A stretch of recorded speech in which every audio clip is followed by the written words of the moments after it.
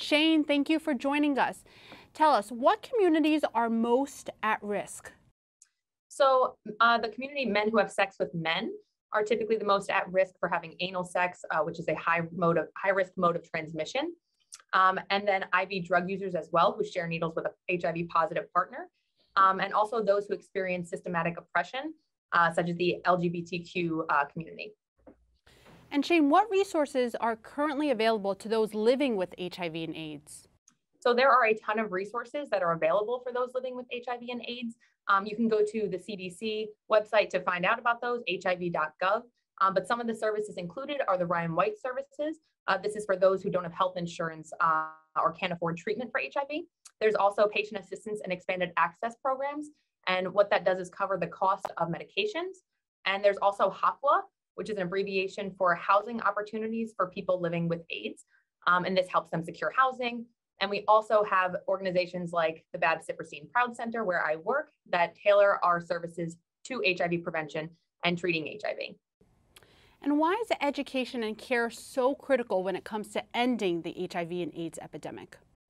Knowledge is power. Education is power. And a lot of the communities affected by HIV typically have educational disparities. And so when we empower them, give them the knowledge to care for their own sexual health or care for themselves and advocate for themselves in that way, it enables them to be part of the care process and to help prevent HIV and the spread of HIV.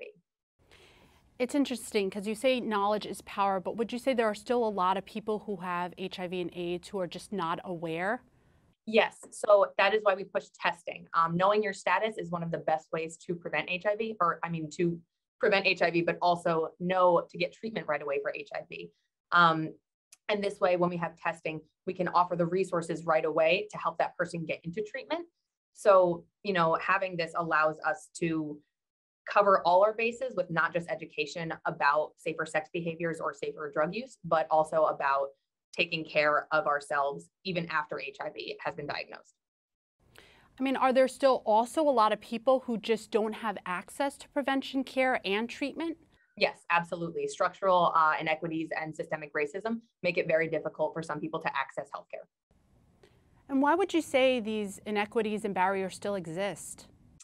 Because the effects are everlasting. They go through generations. So even things like redlining, which was used to segregate residential areas in the past, still has effects to this day. And that still makes it difficult for people to access healthcare or be in areas where they're able to get to healthcare or even afford healthcare.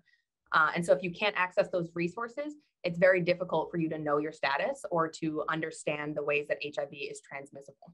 Shayne, what have been the medical advances in treating HIV? So for treatment for HIV, there is antiretroviral therapy, which used to be a cocktail combination of drugs, but now it is usually just a 1 to 2 pill regimen a day.